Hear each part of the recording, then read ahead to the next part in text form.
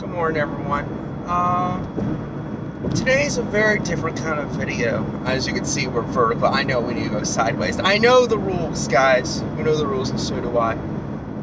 But on a more serious note, actually on my way to Gret's funeral, Gret Glyer.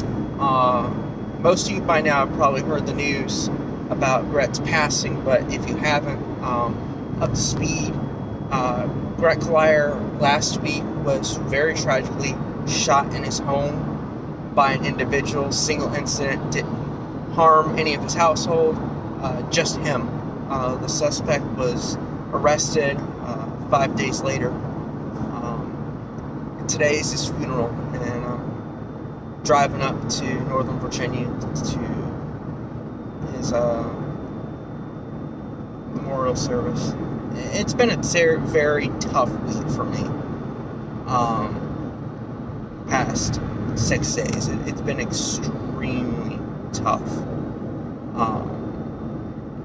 Well, why don't we drive some, and then when we get parked, I'll turn the camera the correct way, and I'll go over Gret's legacy with my channel and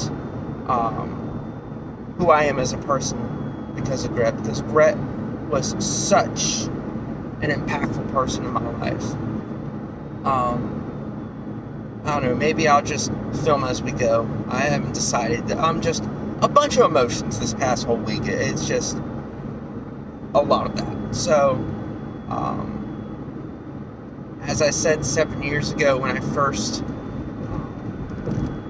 met Gret, which is ironically this month, July 2022, marks exactly 7 years since I first met Gret. Isn't that crazy? 7 years to the day. And I'm going, or not to the day, but to the month, I'm going to his funeral. Unbelievable. We're going to drive up some more, and maybe we'll cut back in a little bit later. Well, I've hit traffic because there's an accident way up ahead. So, while we're slowed down a little bit, why don't I tell you about the legacy of Gret Glyer in this channel? I met Gret Glyer in late 2014. Kevin McCurry posted a video on his personal Facebook about Gret Glyer's video, What It's Like to Live in Africa, which is a great video, by the way. It's still up, it's unlisted, but you can find it on the Donor Seed channel. Hopefully they keep it up. They should. And at that point, I was in missions training, and I saw that, and it was just like, wow, this is cool. This is what I want to do. So it was just like something clicked when I saw that. It's a simple vlog, day in life. It's nothing like over edited. Well, it is kind of edited because that was how vlogs were back then. But anyway, what I'm saying is like, it's not like a Casey Neistat vlog. It's very basic. But again, it sparked an idea in me that said, I want to do that. I want to vlog whenever I go overseas. And I actually, funny enough, how I reached out to Gret was I finally found a Facebook comment that he replied to. And so I actually slid in his DMs and I said, hey Gret, I really like your stuff. I'm in missions training, so I think that's cool how you're over there right now. I'm in training. He's like, that's great. And he was very kind to me in our DMs. Well, I found out he was from Northern Virginia. And I thought it was so cool. Wow, I meet this guy in Malawi, and he's from Northern Virginia. It just blew my mind how it's like the internet just did that. That was just blew my mind. So that kind of set the ground basis for what I wanted this channel to be originally. I originally wanted yours truly, Chris, to be a vlog channel, me being a missionary and traveling around the world. I started it actually July 4th, 2015, so 7 years ago.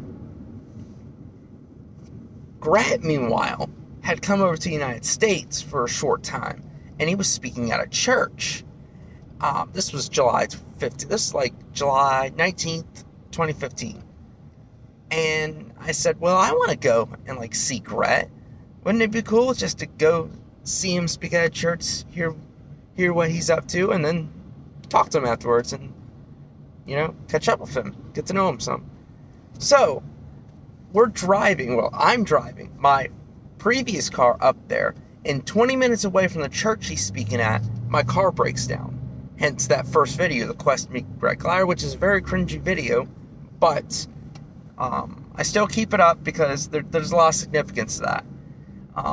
Long story short, Gret was able to meet up with me in the afternoon, and we ended up getting pizza together.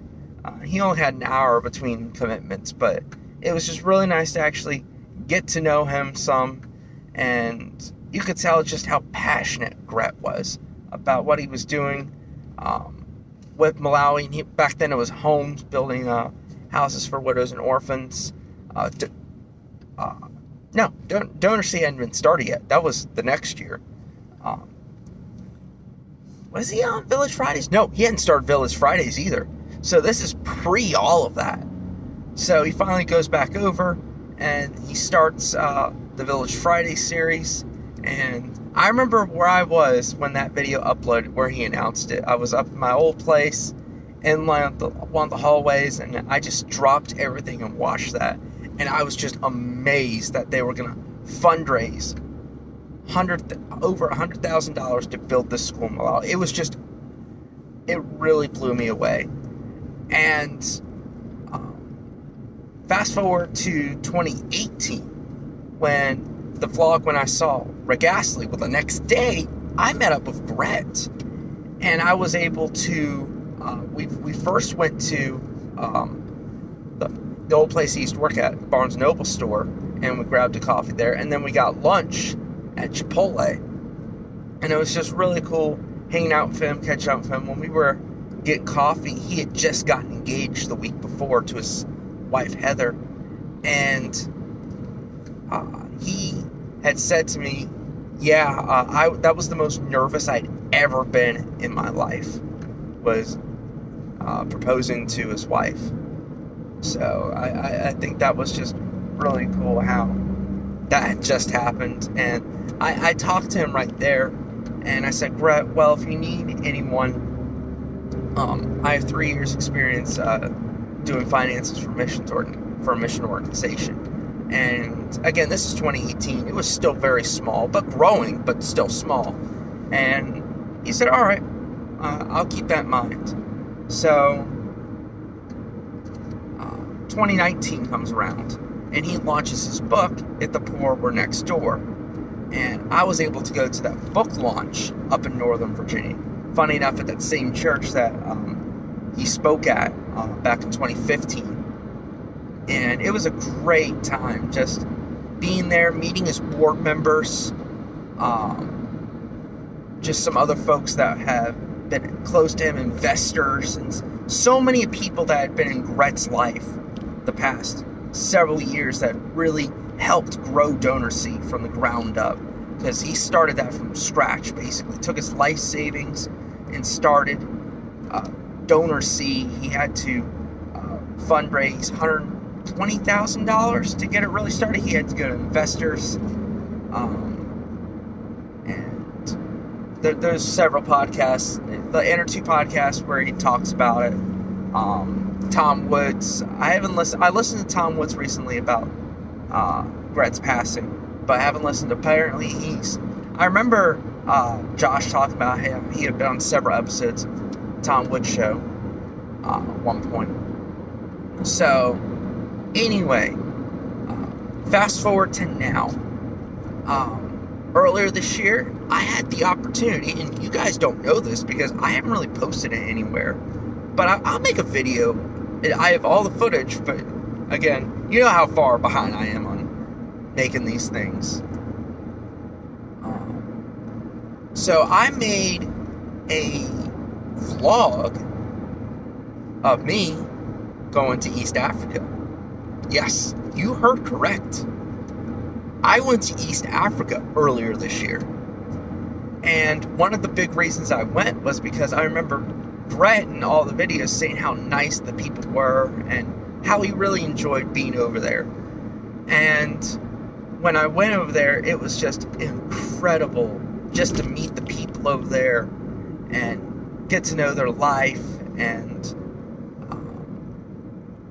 yeah, just, it was a grand old time. And part of that was because of Gret. Had influence in that.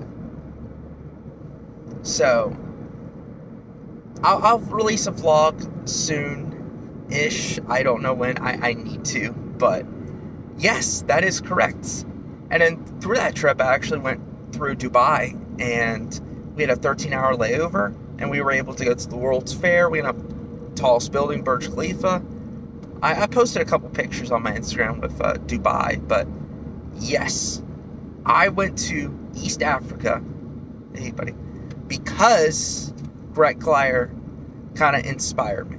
And again, the opportunity came up, and I said, well, I'm going to take it. You know, spring break group from Richmond was going, and they personally invited me. So,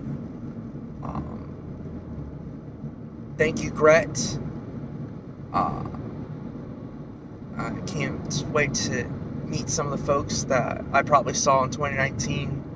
You know, it's going to be a very emotional day.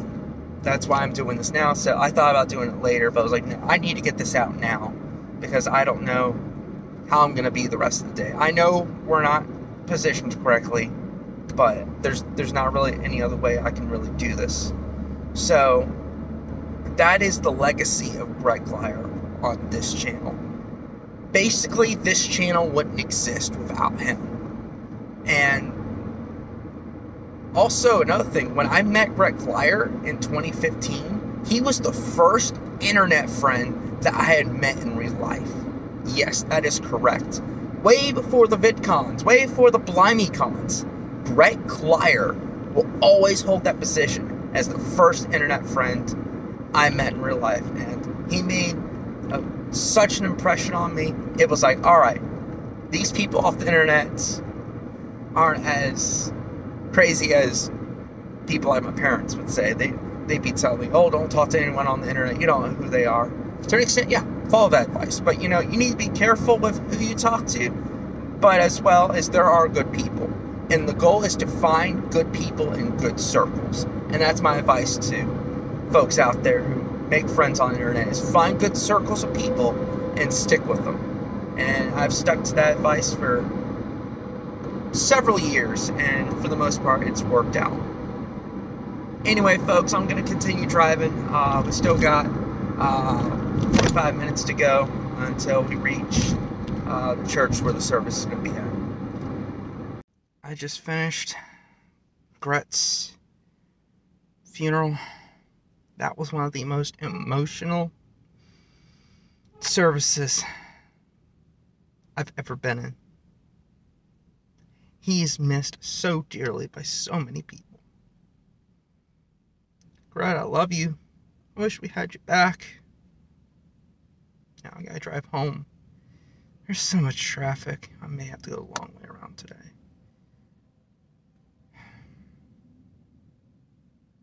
Thank you, Gret. Well, folks, that's gonna do it.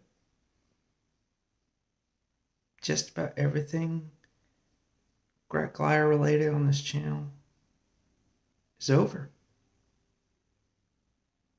It's done. Tonight I had pizza for dinner to remember the time that Gret and I had pizza back in 2015, this month, 7 years ago. The night he passed away, or should I say the day he passed away, when I found out I got Chipotle for dinner, just like we got back in 2018. Little things like that mean significantly to me. So everyone, thank y'all for your prayers for the family. I'll put a link down in the description to help the family, but also to contribute to Gret's project to help eliminate extreme poverty, which he was very close to launching. Link down in the description.